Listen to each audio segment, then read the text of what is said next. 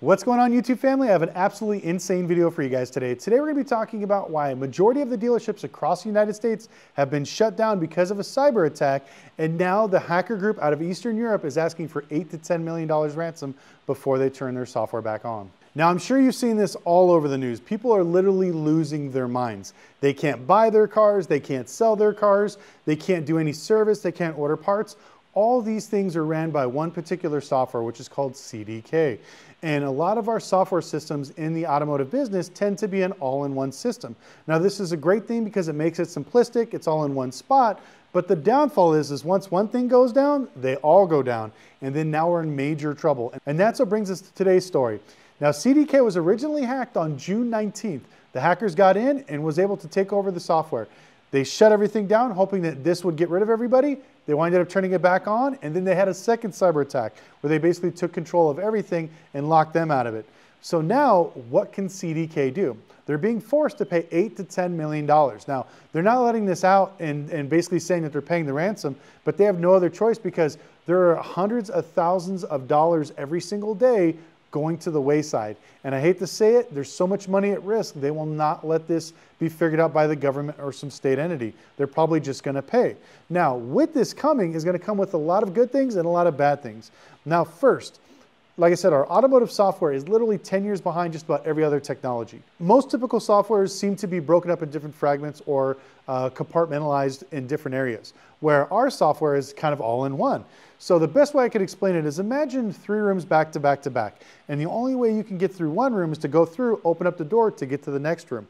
Now, all those things are broken off in their own individual sections. So if a hacker gets in, they can shut one door and the rest of the system works. So if they would have got in through the service side, you could still do sales, you could still do parts and figure out those problems on the service end. But unfortunately, once they got in, they were able to take over everything and they shut it down. So now that's why it leads to dealers not being able to buy cars, to write contracts for financing. They can't do finance and service contracts for if your car was in the service shop. So if you're trying to get your car out of service or take your car into service, there's nothing they can do. And I've seen tons of reports all over the United States of people frustrated that their cars are either fixed or torn apart and there's nothing they can do because they're all reliant on this one particular software, which is absolutely crazy.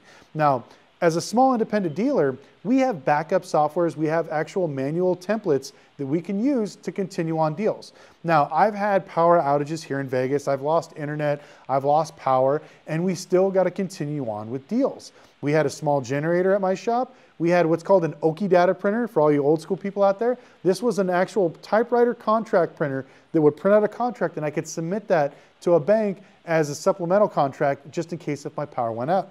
I even had a little stencil for my temp tags so I can print these things out and send them out. But unfortunately, I thought with these big multi-million-dollar dealerships, they would have some sort of a backup plan if something like this were to happen. Because believe it or not, losing the internet, losing your power, stuff like this happens quite often. So how did they not see this coming and how did they not have a backup plan? That's the thing that shocks me the most. Where I see dealers on a lot of dealer groups literally screaming from the heavens, talking they're going to sue CDK and they're trying to set up somebody else's software and to transition from one company to another sometimes takes days, weeks, if not months to be fully trained.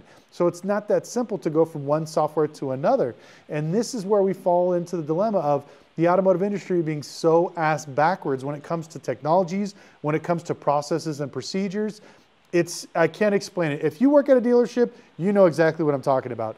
They literally don't have contingencies for shit, and it absolutely blows my mind. So now, dealerships across the United States are losing millions of dollars having to wait for these guys to pay the ransom. Now, unfortunately, they said that they were going to be back up in a few days. A few days led to a week, and now they just made the announcement right before I made this video that they're not going to be open until probably the end of the month. Now, cyber experts have been all over the news talking about how they don't believe they're going to be open till the end of July because even after they pay the ransom and they get the site over, they have to plug all the holes basically of where these cyber attacks came from, and that's going to take weeks, if not months, to do if they pay somebody really good and a company to do this. So if we're thinking the same way these cyber experts are talking about, we're talking, what, another 45 days before some of these dealerships are back open again? And we're talking hundreds of thousands, if not $1 million a day lost. Who's going to pay for this? I know a bunch of dealerships are going to sue CDK, which is unfortunate. It's not their fault.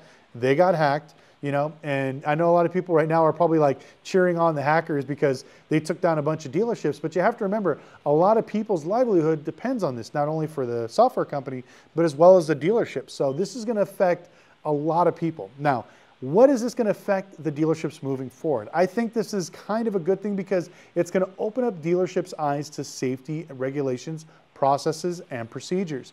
Because like I said, a lot of dealerships are 10 years backwards when it comes to technology. And when it comes to processes and procedures, they have nothing lined up for oh shit or worst case scenario. So this opened a lot of people's eyes. Same thing happened back when COVID first hit. When COVID hit, I remember I was just sold my dealership and we were transferring it over, and we had to figure out, a lot of the banks closed, a lot of the parts companies closed, automotive dealerships and repair shops were considered essential. So we were open, trying to still fix cars, sell cars, and take care of customers, but we had nobody on the back end of the phone. We were calling for whatever parts or information or deals. Everybody was gone. Everybody was stuck at home. So that was a completely different learning curve. But we were able to make it through that with basically just time, effort, and some of the procedures we set up ahead of time just to make sure that we didn't have those problems. And so here we are with another one that's going to have ripple effects all across the automotive industry. So if you're looking at buying a car right now, I would probably suggest waiting a little bit just to let the dust die down and let all this stuff go by. Or if you're ready to go, you have cash in your pocket and you see blood in the water and you want to try to take advantage of one of these things, you probably can, because I just talked to another dealer. They haven't sold a car in over a week. And for a franchise store, that's really bad. They usually sell anywhere from 20 to 50 cars per day. So they're freaking out right now.